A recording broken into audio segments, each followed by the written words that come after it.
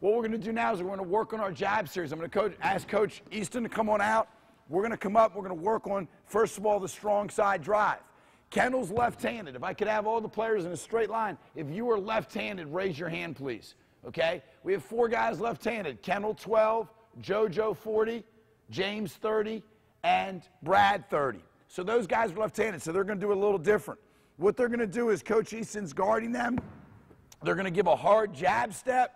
Again, notice how Kendall's protecting the ball. His head is up. He's nice and low. He doesn't get a reaction out of the defense. He takes a long step. He takes one hard dribble, boom, to a jump stop for his pull-up jumper.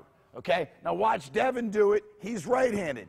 Jab, right foot step, pushes it out in front, jump stop or heel toe for a shot. Now, I think this goes back to a player's comfort level. Some players are comfortable as they come through to do what we call heel to toe.